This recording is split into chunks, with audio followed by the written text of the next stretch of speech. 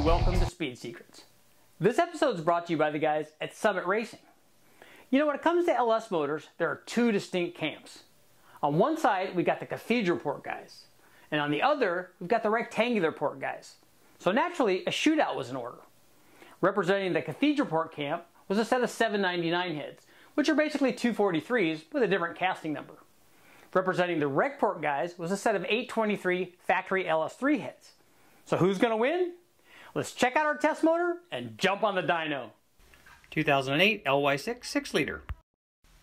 We replaced the VVT cam with this healthy grind from Comp Cams. Both heads received a spring upgrade. 799 cylinder head specs. 799 heads run with Dorman intake. Dialed in with a Holley ECU.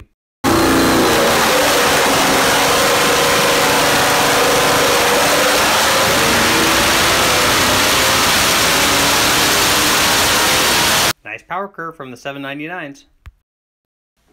LS3 heads are next. LS3 heads run with LS3 intake.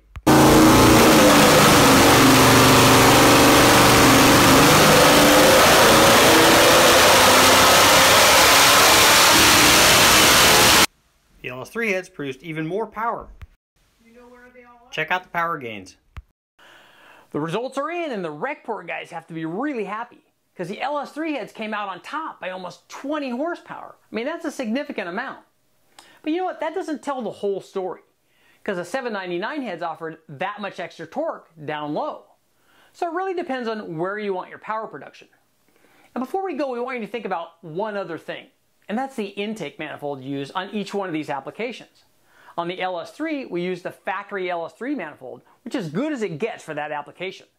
On the Cathedral Port application, we use a Dorman LS2, which is about the equivalent of a Trailblazer SS, which is the best factory manifold you can get, but certainly not the best manifold for that application.